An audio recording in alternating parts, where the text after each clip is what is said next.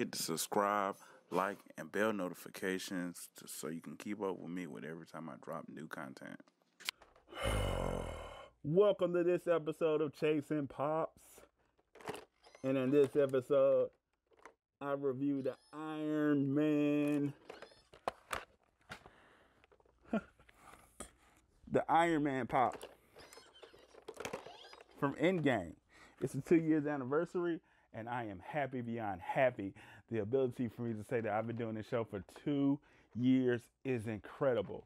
And I celebrated by unveiling one of the greatest pops you will ever seen of an iconic moment from a movie, Endgame. One of the greatest comic book movie of all time. And I have one pop that celebrates the most iconic moment, the end of Endgame, with Tony Stark making the ultimate sacrifice and saving the whole universe. I celebrated. The 2 years has been crazy. It's been tumultuous. Man, but it's been a fun ride, and I couldn't think of another character to celebrate these 2 years with. Now, let's go ahead. Let's check out the review for this pop and see some clips of Tony Stark's greatest moment in the MCU. I am Iron Man. Oh yeah. And the tip of the day is keep working hard at it. People don't understand that it's a process of whatever you're trying to do.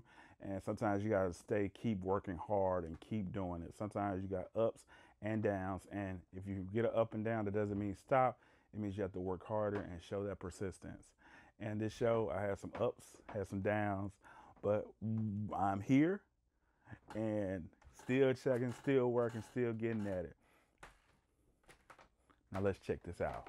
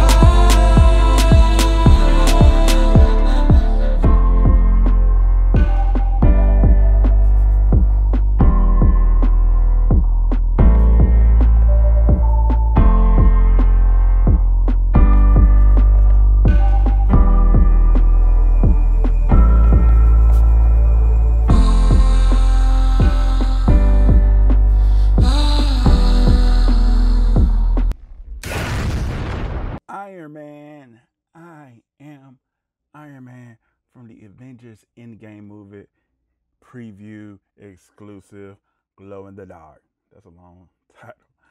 Well, I love this pop. I automatically knew I was getting the pop when I was watching the movie, and I was like, this is history going on.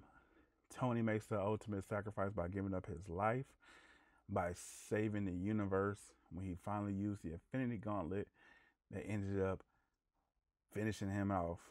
And this is like one of the greatest moments in any comic book movie, let alone in the Marvel MCU universe. One thing I like about the pop is very accurate to how he was. His suit is damaged.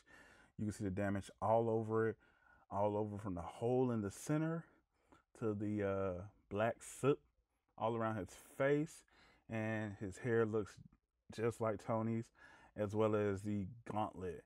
And an incredible thing I noticed is that when they were packing the pop, they have even a kind of like a mini protector around the gauntlet, so there will be no damage to it.